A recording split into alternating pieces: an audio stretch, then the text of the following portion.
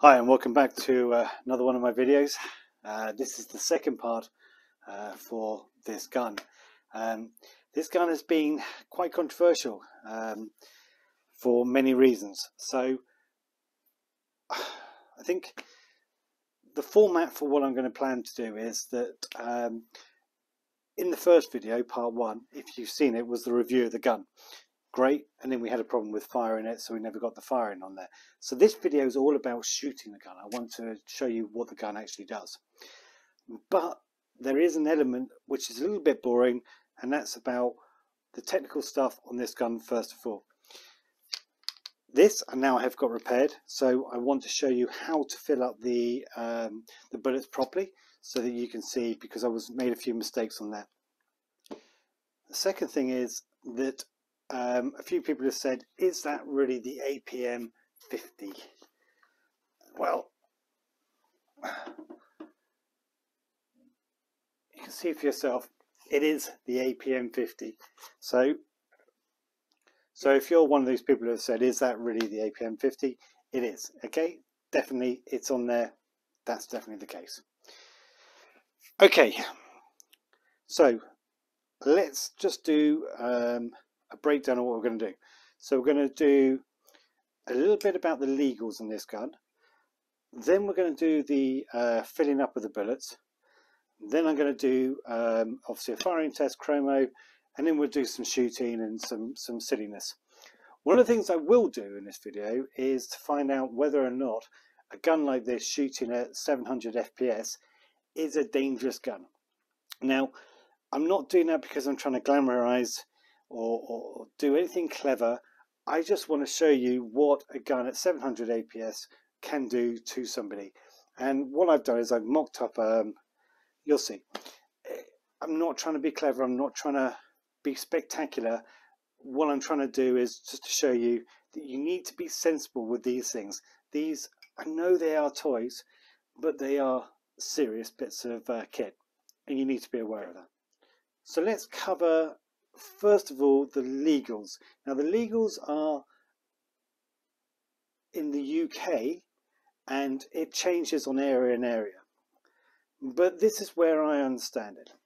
So if you were to shoot a gun that's fully automatic, and you shoot over 370 FPS, you are breaking the law in the UK. Okay?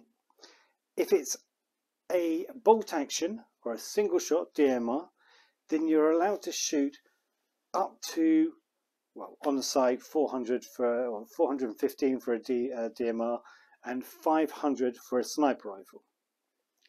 If you're shooting over that, it's classified in the UK as an air rifle. So this, with these normal shells, shooting just under 500 FPS, is an airsoft gun. Okay? If I put these ones, which, not these ones, if I put these ones in, which is the high power, shooting at 700 FPS, this gun then is classed as an air rifle. In this country, you are allowed to own an air rifle shooting in your own private property or on private land with the consent of the landowner, and it can shoot up to 1100 FPS. So this is legal in the UK to plink, but if I was to take this to a game and shoot these at 500 FPS, no problem. If I was to take one of the high-powered bullets, one, maybe more than one, and to shoot at someone on site, this is classed then as an air rifle, and the site would ban me from probably all the sites and any games, and I wouldn't be allowed to play in the UK again. They would also probably contact the police, and the police would arrest me in this country because what I'm doing is causing someone grievous harm. And the potential on that is a £10,000 fine and up to 10 years imprisonment. So, having these bullets is not illegal. Shooting these high-powered bullets is absolutely fine, providing I do it in my own garden or on private property with consent. If you were to take these to a game, you're going to be in big trouble. So just to be clear, these are for plinking. This I can use in a game, but I'm not going to, because a shell ejecting gun, even with the catcher, is not practical. And I'll show you why it's not practical when I show you how you have to load the gun up. This is fun.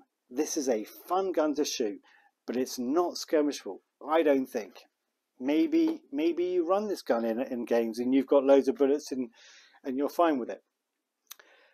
But you have to be a damn good shot, because I've got 5 bullets at 50 pounds. And I'm hell if I'm going to run around the woods whacking these things out and losing them. There's another one. Whacking these things out and losing them, it's not acceptable. Okay, so we're clear. We are legal. We are absolutely legal in the United Kingdom to use these bullets. Even though I bought them from abroad, from the company direct, I am absolutely fine to use these as long as I don't take them to a game. Boring? I know. But let's hope. Let's clear that. Let's move on. Okay, so let's look at the charging of the individual bullets. So this is a CO2 gun. And as I said before, if you haven't seen my first review, then watch the first video, because it'll give you an idea of the gun and I go through all the unboxing and stuff. As I say, I want to mainly focus on the shooting on this one and the shell ejecting and all the fun stuff. So it takes 2 CO2 capsules. The thing that makes this gun interesting, and this again, APM50, just to show this is the right gun from the comments I had in the first video. So the thing that makes this the most interesting about this gun is that usually you charge up, like my Carl 98, you charge up the gun, you put the gas in the gun, and then you fire the bullets from there. This is different. These take the gas. These bullets are actually the ones that hold the gas. So you have to charge the actual bullets up, and that's where you use this. And this is where we had the problem in the first one, because we had the leaking. And it wasn't me, there was a fault on this. Just want to say, these bullets are amazingly large. This is a dummy round from a Barrett 50 cal. That is a bullet and a half. Anyway, that's something else. So let's charge this. So first of all, unscrew the base. Okay. First CO2 goes upside down, and then the second one goes this way around. This time I'm going to make sure this is closed tight. Screw this back up, and if you listen, you'll be able to hear the gas leaking out. Ready?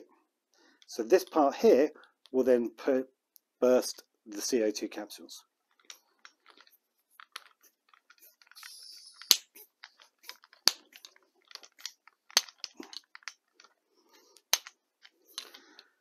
And that's it. This is where we went wrong last time. This is where we had the problems. So to show this is correct, you can hear that's now ready to go. So the bullet, you raise this part up, you put your bullet in, bring this down and screw it up tight. The bullet will go up and down. You need to push it up, fill the bullet up, a few bursts, pull it down and you'll hear a gas, and then you unscrew it. That is now ready to be loaded, and you do that by inserting the BB into the end.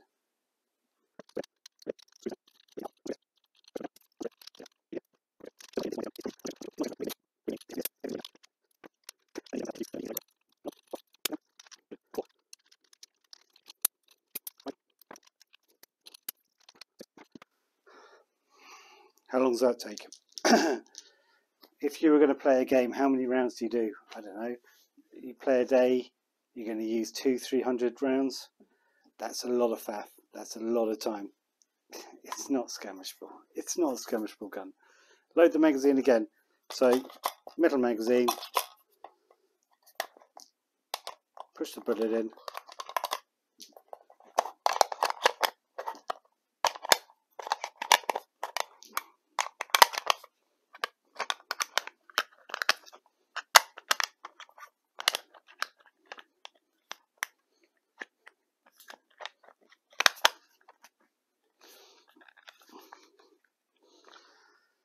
And there you go. And there it is. So if you're into something that's fairly realistic, you know, obviously we can't use the real guns, but if you're into something that, you know, gives you a feel of being authentic, then this is still, in my opinion, a pretty amazing thing. It's fun. All this gassing and loading is what you want, and that's why I've got 3 of these. So I can just put the guns in, shoot, put the magazine in. But it's, as I say, it does make it a little bit more unskirmishable. The other thing I found is that when I'm using this, when I'm emptying it out, the CO2, the top one piercing, the bottom one isn't. Now it doesn't make a difference because it still charges the bullets up fine, but it just means obviously it doesn't hold as much gas, and you have to change it more regularly. Not a huge problem, but again, just another bit of a faff when you're using this gun. It's not a great gun. It's not a gun you can pick up and fire. It's something you have to look after and cherish. But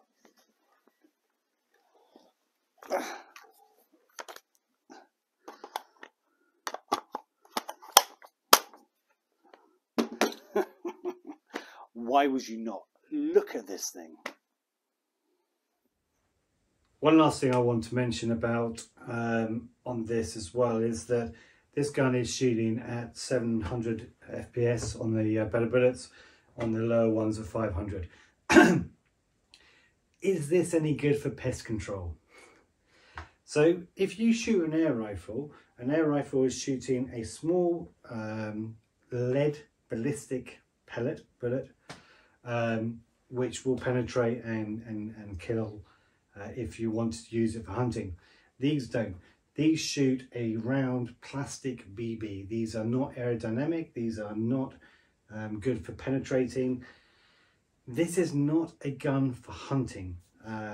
So if you're thinking about whether or not you can buy this and use it for pest control, I would say to you that that would be a bad mistake. It's not the kind of gun for that. It's no, just don't do it. Just don't do it. It's airsoft. Use these airsoft. Use these plinking for shooting targets. Don't use it for pest control.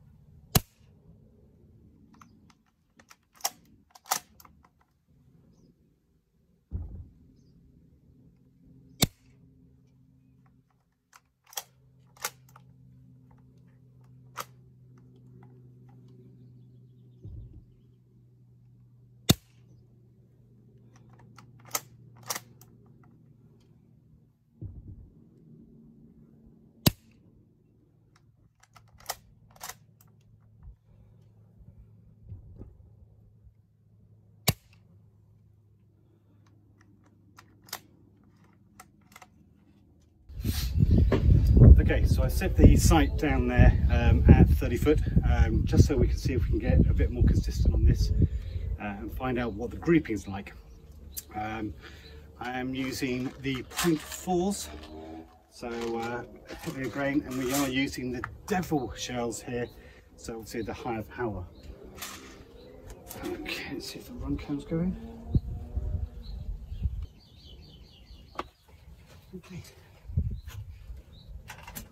Okay, so the run cam's going, sights are down there, got a camera down there, camera on top, and a camera obviously so you can see the shells coming out. All loaded up.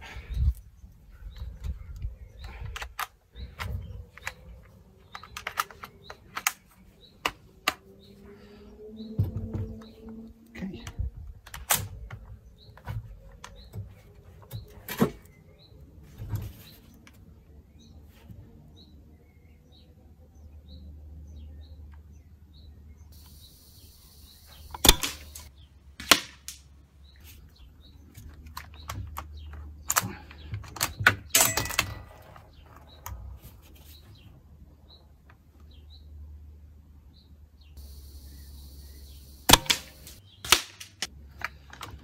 Me, pulled the second one a bit low.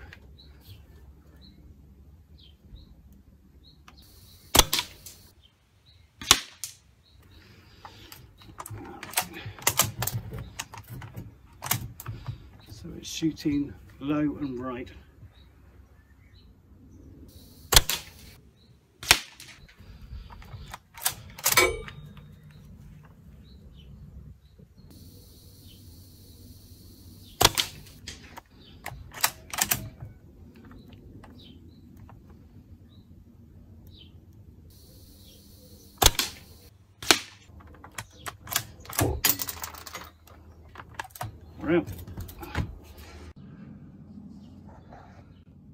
Okay, from 30 meters, 2 shots came up high. I realized it was shooting high.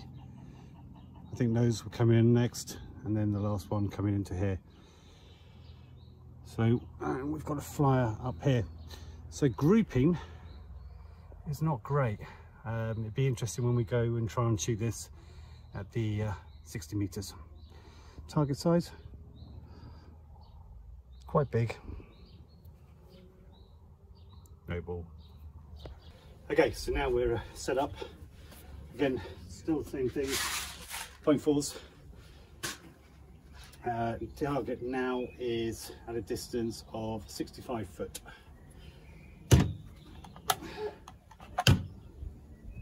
I've adjusted the sight slightly to give me a good chance.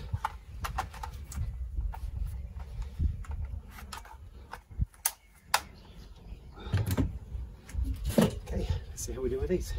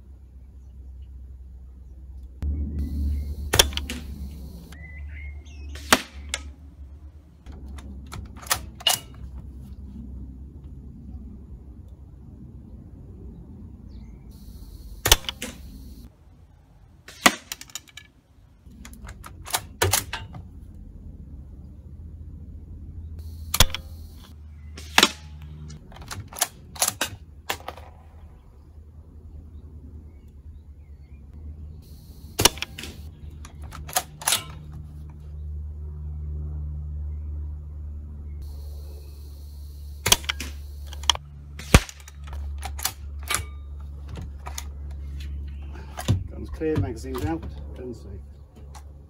Okay, so shooting from 65 foot. All the way back up there. Target is showing 1, 2, 3, 4. The other two I don't know where they went. I can't see anything on there, but certainly 4 shots, quite close. Perhaps the other ones came off to the side. Obviously the sight just still needs to go to the left a bit more. Better grouping. Not bad. Okay, one more go. I want a ball. Let's see if we can hit the target this time properly.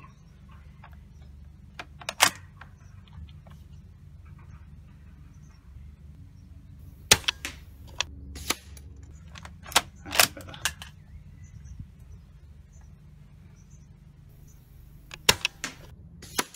That was me.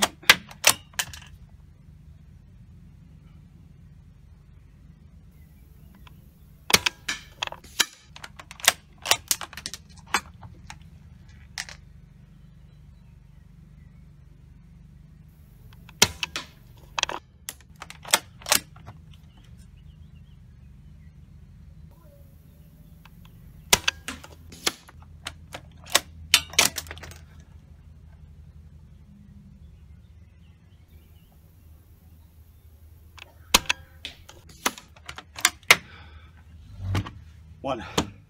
Okay, so now I want to see what it's like to shoot somebody at 700 FPS, which is not a recommended thing to do. Now, obviously I'm firing a gun, so I can't do that, and everyone I asked to see if they would help me out strangely turned me down. I can't think why. So, introduce you to my dummy friend, Jack. Now I'm obviously hunting Sparrow, and this is Jack Sparrow. This has nothing to do with any legal things that are going on at the moment, and please don't sue me, especially if your name's Heard. There's no treading on beads, there's no cutting off fingers on this, so moving on. The idea of this is purely just to find out what a bullet or a BB at 700 FPS can do to a person if you shoot them. I know this is not a precise demonstration because there's body and tissue and fat and blood and stuff like that. This is just purely to show you that these things are not to be taken lightly. This is a toy gun officially, but it's not. It's a serious weapon. That said, let's find out what happens when you shoot at somebody.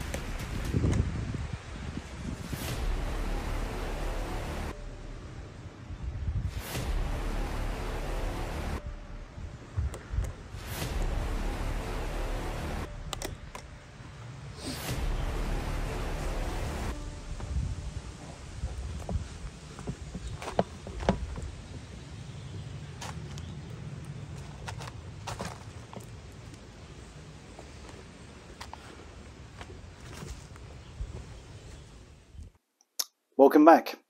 Okay, so we've done the boring legal stuff, and we know where we stand regards to the FPS on this. We've now managed to charge the bullets, which we weren't able to do before, and then obviously you've seen the shooting as well. So the shooting, I wasn't trying to offend anyone. it really was just an idea of showing that these things are pretty powerful and you do have to be careful when using them. Let's summarize this thing. What do you think?